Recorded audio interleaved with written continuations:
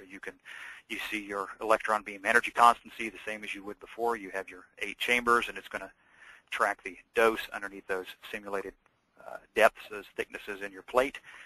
You can see you have your devices on the side. We have all of these different devices that we could QA on, what active tasks you have that are coming up with this. You can, of course, collapse these in any way you want to make the screen. This is really nice for people who don't have large 24-inch monitors on everything. But you can see for the electron beam energy constancy, you can have your description of your task put in here. You can edit, add notes to these. You can have your setup notes. I'm hoping at some point the software developers will implement maybe some place where you can actually import a picture of what this looks like set up on the couch, so there's not a whole lot of confusion. The goal of all of this is to improve consistency between machines in your facility, to make sure that you're doing the same thing for each machine to try to keep your data as consistent as possible. But, as far as the connectability, I went ahead and attached a star track to the network somewhere else in this hospital just to show you that you can, this is actually online right now. I'm sitting at my desktop in Dosimetry, and this is actually attached to the network back at the other machine in the other end of the department. And, the software sees it just fine. There's no problem with the thing communicating through networks. You can connect to it. You see once you've connected. You can also see here, let me disconnect from this. You can see this is nice from some of the previous versions. When your detector is attached to the software, you can see the little green light pops up to tell you that there is a star track connected. And, of course, you can click that box to determine which one it is. If you have more than one, maybe you've got more than one matrix that you want to use. And similar buttons to what you're used to seeing in OmniPro IMRT QA. You can do background correction, do a 20-second background compensation. And unfortunately, I do not have this under the beam right this moment, so I can't collect any data. But I think what's nice about this for the morning QA is we follow the regular, your vary and warm-up procedure where you do your 9, 12, 16, 20, and 6 electrons. You follow that by your 6 and 18 photon, and this actually mirrors those tests, so you're running 100 MU on each one of those beams. But there's a button here that you can share your measurements between each of these tests. So when I take say a 6 MeV electron, I acquire this data.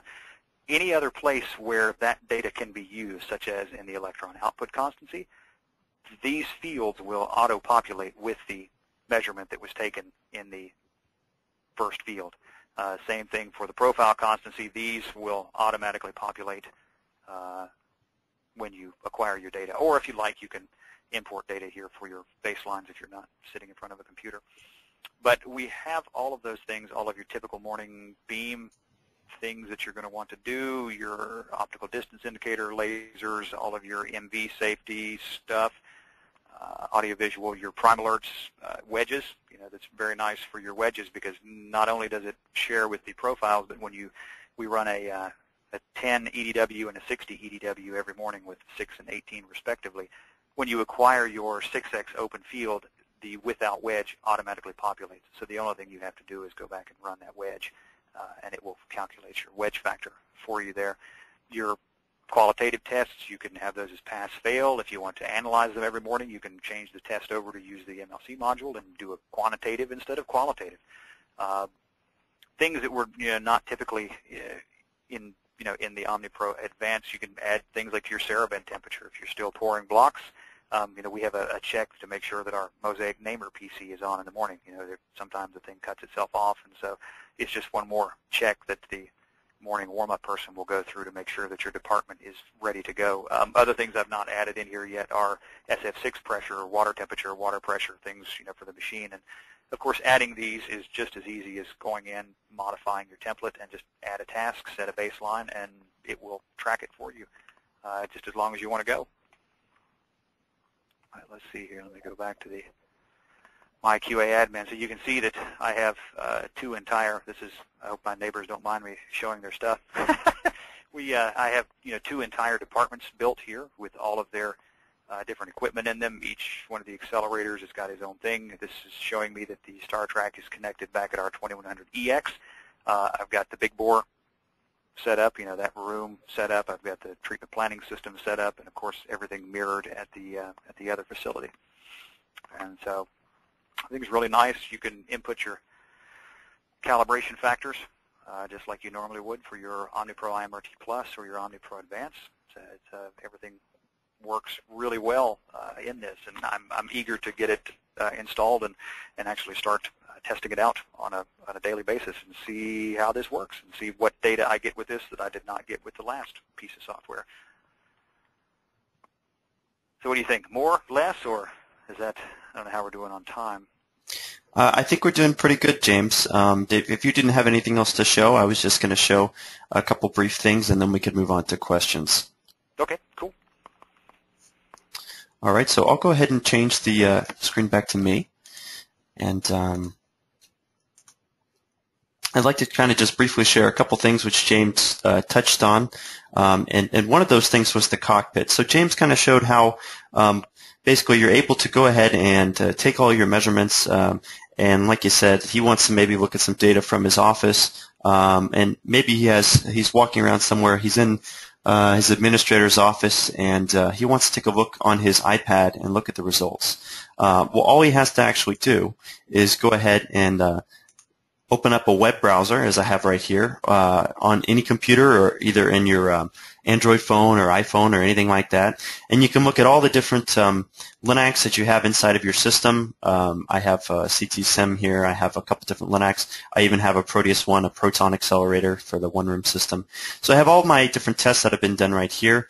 And I just click on one of the different sections of QA and look at the test and see I had a safety test. I had a dosimetric test. I can look at profile constancy for 15x, look at what passed, what failed, look at all the different results.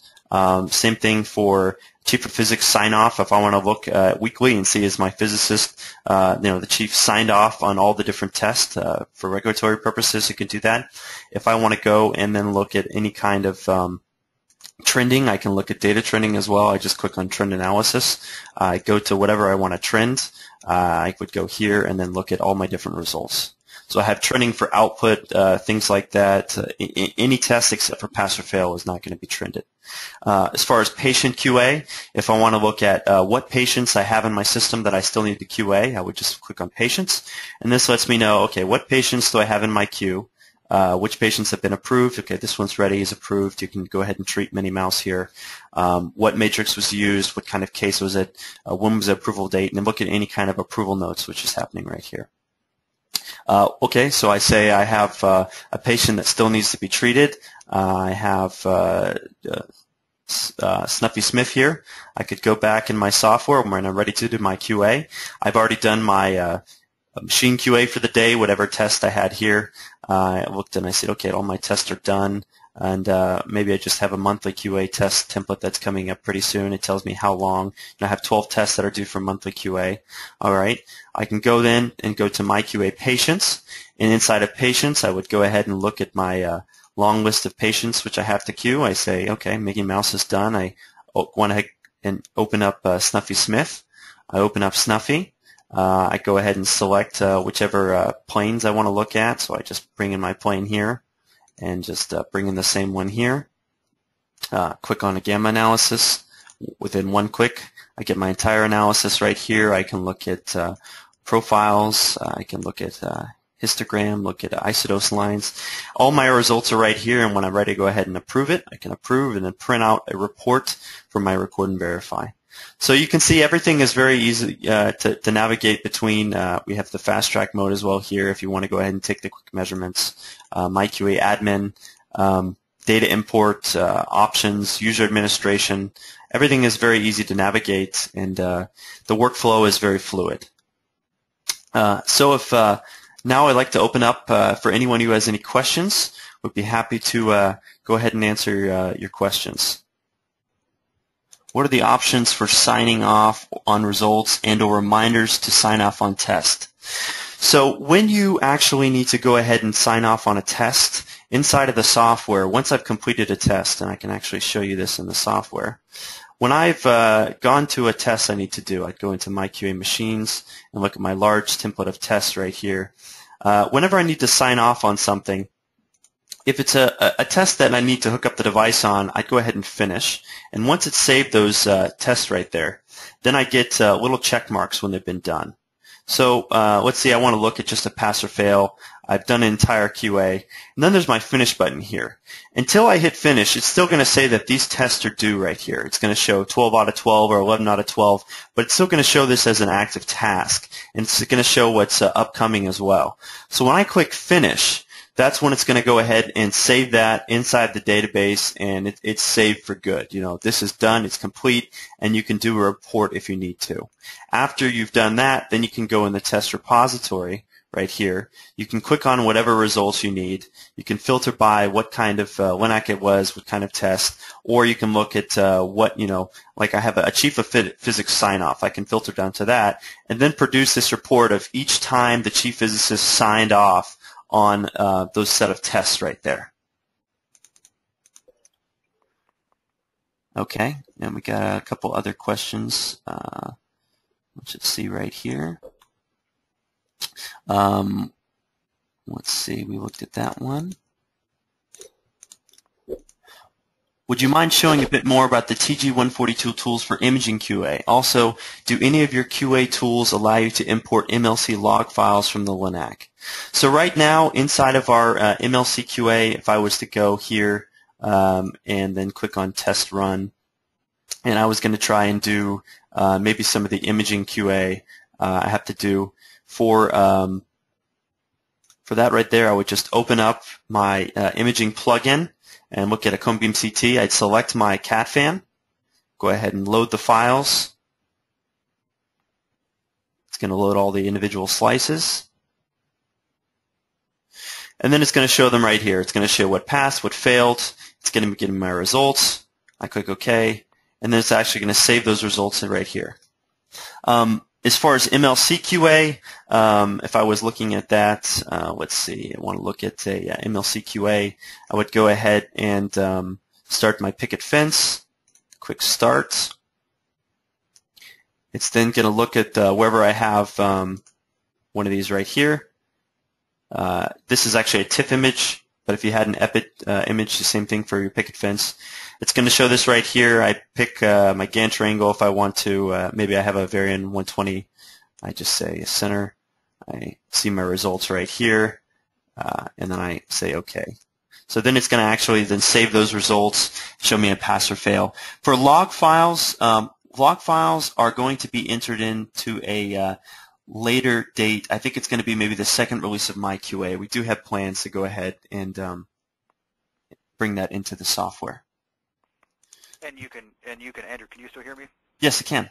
While you're in that imaging module, you can change your baselines, and you can do all those things.